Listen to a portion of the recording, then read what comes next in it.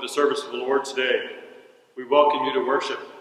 In Psalm 113 it is written, "Blessed be the name of the Lord, from this time on and forevermore. From the rising of the sun to its setting, the name of the Lord be praised." Would you join us in singing together hymn number 12, "Immortal, Invisible, God Only Wise."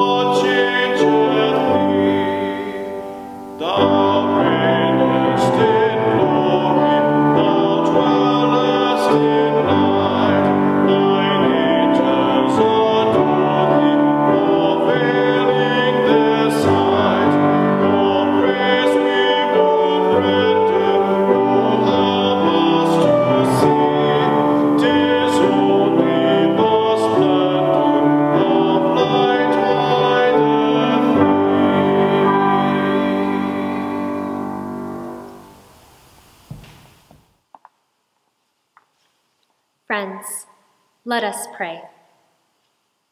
We praise you, wondrous God, because your mercy has no end and the treasure of your bestowing goodness is infinite. Forgive us, though, of failures to live up to your loving and steadfast purposes.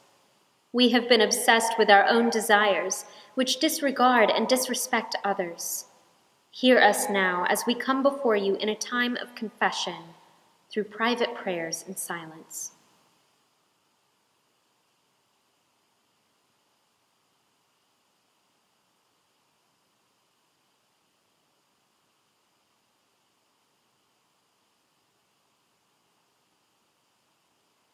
As the only source of true pardon, restore us to a repaired and empowered life, for faithfully serving among all of your people in the way and spirit of Jesus Christ.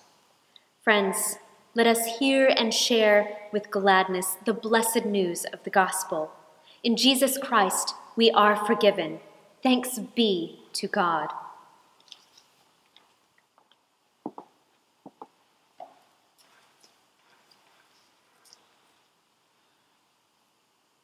Let us now hear the word of God, a reading from Exodus chapter 33, verses 14 through 23. Then God said to Moses, "My presence will go with you, and I shall give you rest." And Moses said to the Lord, "If your presence will not go, do not carry us up from this place. For how shall it be known that I have found favor in your sight, I and your people, unless you go with us? In this way we shall be distinct, I and your people, from every people upon the face of the earth." Then God said to Moses, "I will do the very thing you have asked, for you have found favor in my sight, and I know you by name." Moses said, "God, show me your glory, I pray." And he said, "I will make all my goodness pass before you, and will proclaim you the name, the Lord God.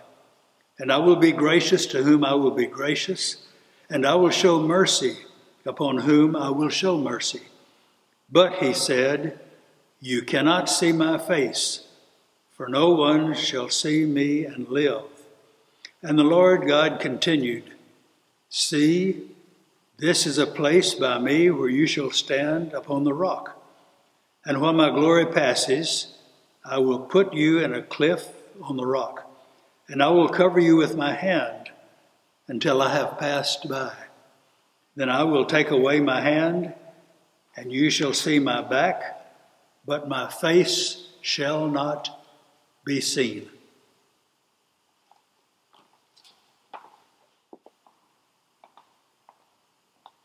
Now a reading from Matthew chapter 14, verses 34 through 36. When they had crossed over, they came to the land at Gennesaret. After the people of that place recognized him, they sent word throughout the region and brought all who were sick to him and begged him that they might touch even a fringe of his cloak.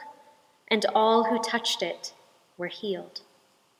This is the word of the Lord. Thanks be to God.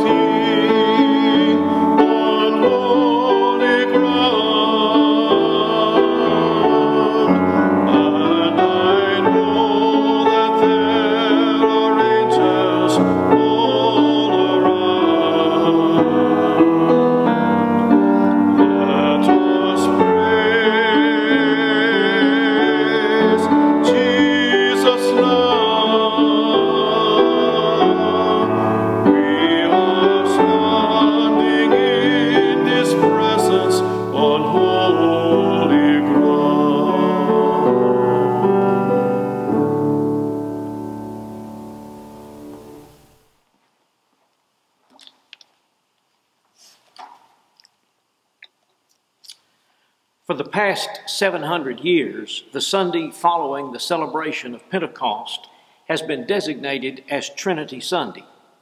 That would be since about 1320, give or take 10 years.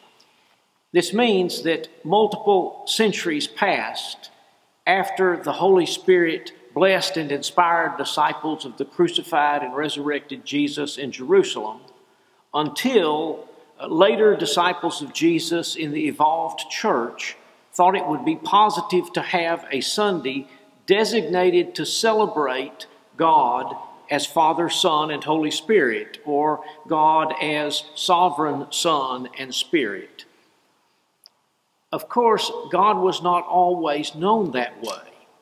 For the first 300 years after Jesus, preaching, teaching, and writing occurred with multiple opinions from church leaders about who Jesus was in relation to God. Only in the 300s and the 400s did the emerging institutional church begin to take votes as to what the preferred answers were for the majority of those voting. Now that's how orthodoxy evolves. It's not the only right answer, so much as it is the best answer considered by a majority of those voting at a given time. And people, sadly, have persecuted one another and killed each other when disagreeing in the extreme about how God is God. Sometime between when I was 10 years old and received as a church member upon profession of faith in Jesus, and the time when I was 25 years old and a senior student at Austin Presbyterian Theological Seminary, I learned the simple rhyme, 1 in 3 and 3 in 1. There you have the mystery of the Holy Trinity. Now, while that rhyme would have worked for an answer in my Gatesville, Texas, First Presbyterian Church membership and confirmation of faith class in the spring of 1963, at Austin Seminary between 1975 and 1979, it would have earned me a failing grade for being overly simplistic. Let me share with you, though, a story from 39 years ago. It's a story of two conversations a few months apart with the same person, which have shaped my thinking ever since about how God is God. In 1981, I was 2 years beyond graduation from Austin Seminary, 2 years beyond my ordination exams, and 2 years beyond my beginning work as an associate pastor in San Antonio, when I was introduced to the Reverend Milton Bendiner. Milton was Emeritus Director of Religious Education at Temple Bethel, which was and is the Reformed Jewish congregation in San Antonio's Midtown and San Pedro Park neighborhood. Milton's wife had died a few years before. He did not drive. He was frequently looking for a ride to a chamber music event or a religious studies lecture at Trinity University, etc. And after we met, it was a time when I was not married, he sometimes would call and ask me for transportation. And when I could, I agreed to drive and accompany him. I was 27. He was a little over 70, I think. In my opinion, he was easy to be with, but Milton was cagey, and he was engaging, and you just kind of had to watch how all that came together. Twice on our trips, he brought up the nature of God. Both times, we had just departed his house on East French Street, and we were headed west. And if you ask, how in the world can you remember that? It was just being with Milton, or being with anyone like Milton. He had dedicated his life to religious education. His European extended family had died in the Holocaust. That was intimidating to me. It was intimidating to me, especially at the age of 27, when I felt quite less skilled in faking what I didn't know than I might feel today. So, as I was driving along that oak-lined street the first time, we were headed to a religious studies lecture, and from his passenger seat, Milton said, "Theodore, you know Christians talk about a Trinity, even though Jesus quoted Deuteronomy about how God is one." And I knew that Milton was speaking about the occasion in the Gospels, Mark chapter 12, I think, where Jesus is quoting from the book of Deuteronomy chapter 6. And after he asked that, Milton was silent. I drove about a block, I guess, and I deduced that he was waiting for me to reply. "You're exactly correct, Milton," I said, because he asked me to call him Milton, and because I knew I needed to keep my reply simple. I didn't need to get off into the quicksand on this. I said, according to Jesus, quoting Deuteronomy, God is one. And he nodded affirmatively, saying nothing else on the subject, and neither did I. We went on to our event. Another time, just leaving Milton's house on our way to a chamber music concert, he said, "Theodore, when Moses asked to see God's glory in chapter 33 of Exodus, God is said to have put a hand over Moses' eyes until God sufficiently passed. And when Moses finally got a glimpse, he only saw God's backside. Now, according to the scripture," he said, God was granting what God judged as essential in Moses' request, granting not for Moses to behold glory, but to behold God's goodness on the backside, which includes graciousness and compassion. That's Exodus 33, verse 19. Would you agree? I said, I get that. At which point he asked, why then do you think some Christians act as if, number one, God's glory is just another in a list of God's accessible qualities, and number two, as if God does not care crucially about becoming known through grace and compassion? I said, Milton, you make good points. Maybe some Christians want to snuggle in God's glory as if it was a child's favorite blanket, and they haven't read Exodus 33 closely enough. He exhaled, sat back in his seat, and said, I think they may have not. According to my friend Milton, who died in 1996 and who today would be close to 110 years old, God is one, God's glory is too much for human eyes, and God's goodness includes graciousness and compassion. There is life-changing power in this Trinity. God's goodness as God's graciousness and compassion. Matthew's Gospel account, chapter 9, verses 20 through 22, and chapter 14, verses 34 through 36, both tell of persons desiring to touch the hem of Jesus' shirt or Jesus' robe, just to touch the cloth or the fringe of the cloth that he was wearing.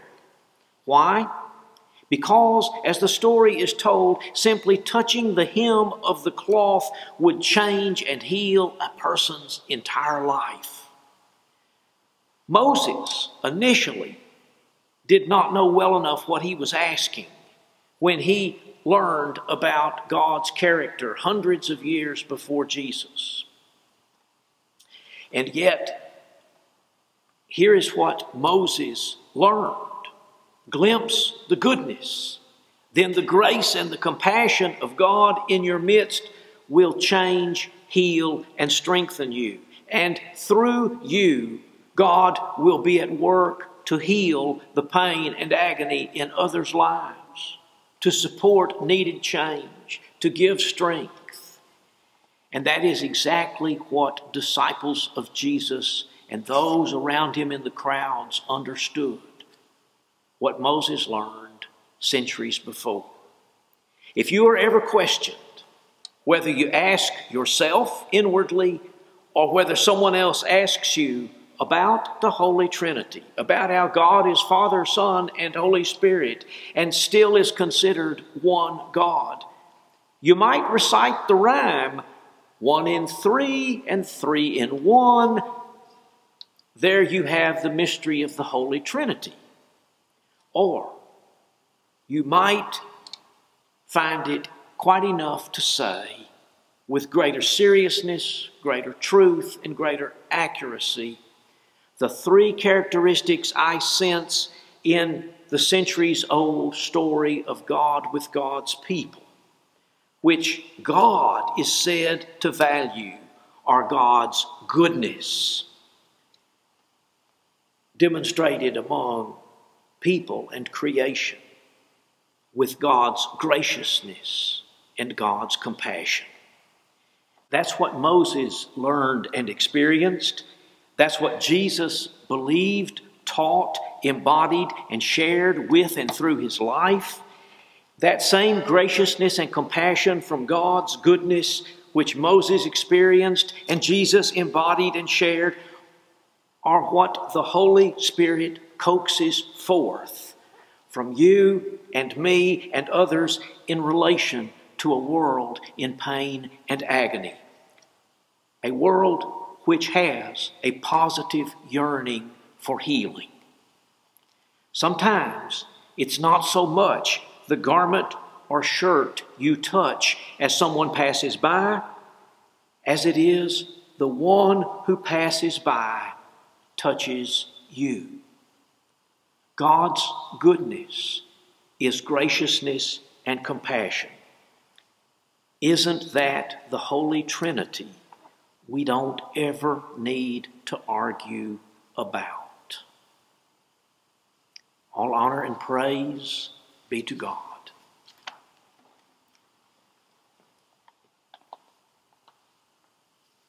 Friends, let us pray. With humble thankfulness, Holy Sovereign, we acknowledge your unspeakable love to us. We glorify you for your matchless goodness. Therefore, not trusting in our own worthiness or righteousness, but only in your grace, we offer once again to you the prayers from our deepest concerns. O our strength and sure defense, anoint with healing all who are afflicted, downcast, struggling, and despondent.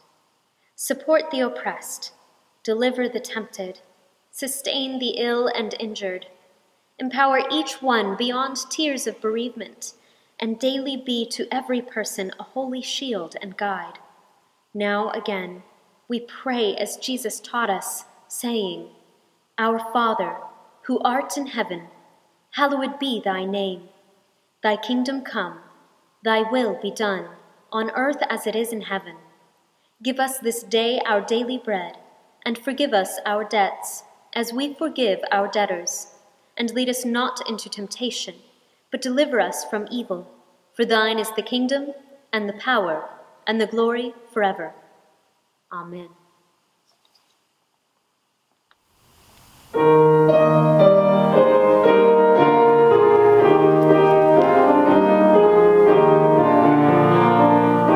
Would you join us in singing, "The Church of Christ Cannot Be Bound"?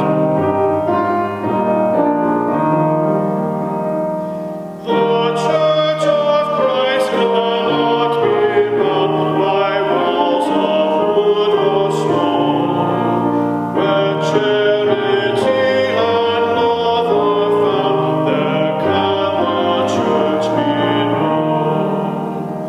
True love will not sit idly by when justice is denied. True mercy hears the homeless cry and welcomes them inside.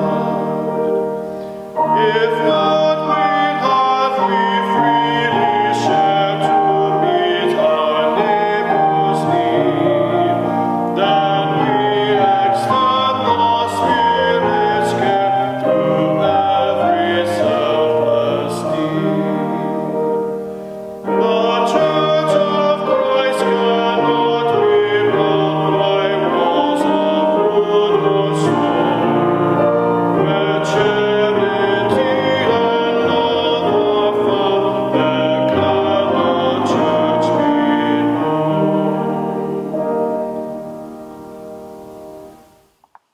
Friends, as you go out into the world today and this week, go out in the name of goodness, graciousness, and compassion, and do all these things through our Father, through the Son, and through the Holy Spirit.